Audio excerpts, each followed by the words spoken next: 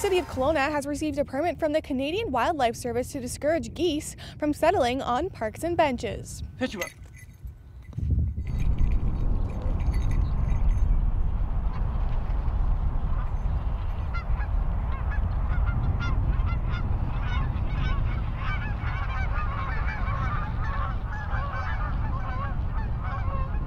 We drive around and wherever we see, geese in beachfront parks or parks like this, then we get out and run the dog on them.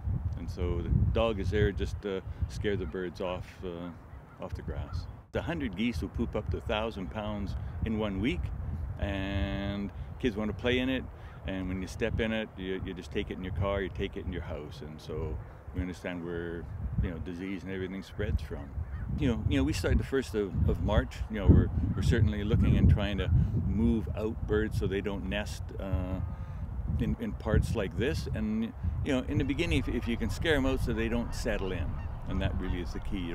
You don't want to become uncomfortable. Too often people, will feed them and they think that it's nice, but they're just drawing in the birds, and we're trying to deter them from that. Goose management program is conducted from 6 a.m. until 4 p.m. year-round, but reaches its peak season in spring and fall. For Castanet News, I'm Madison Earhart in Kelowna.